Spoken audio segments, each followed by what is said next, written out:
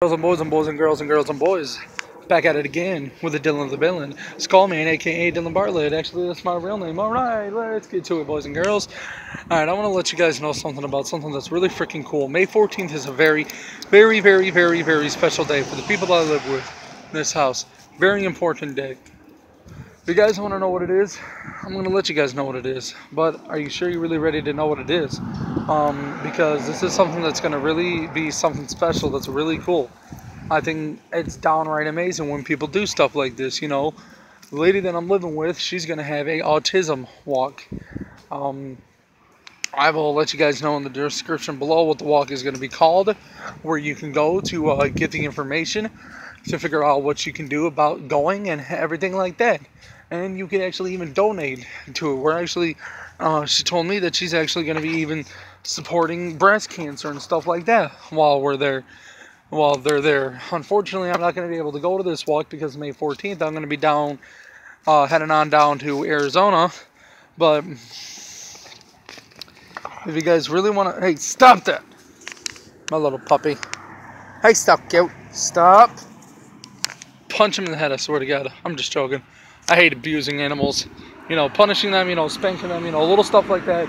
To me, is not abusing an animal. But if you punch them, downright punch them, that's abusing an animal. You're an abuser. If you're just like, don't give a fuck, that's abusing an animal. I don't care what you say.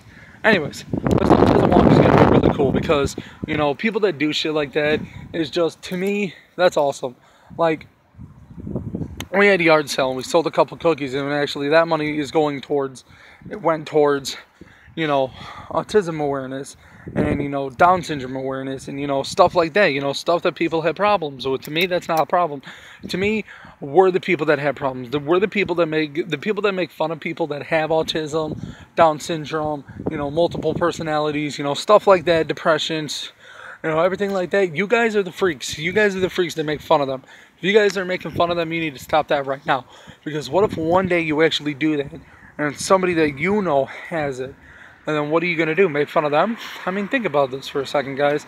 The world needs to have more people like the people I live with that don't judge people for what they look like. Don't judge people for what they do. Don't judge people because they're a little different or they have like a Crohn's disease or something like that. You know, Mike Busey, he's the owner of a place called the Sausage Castle, and he has a place down in Florida, and this dude is freaking awesome.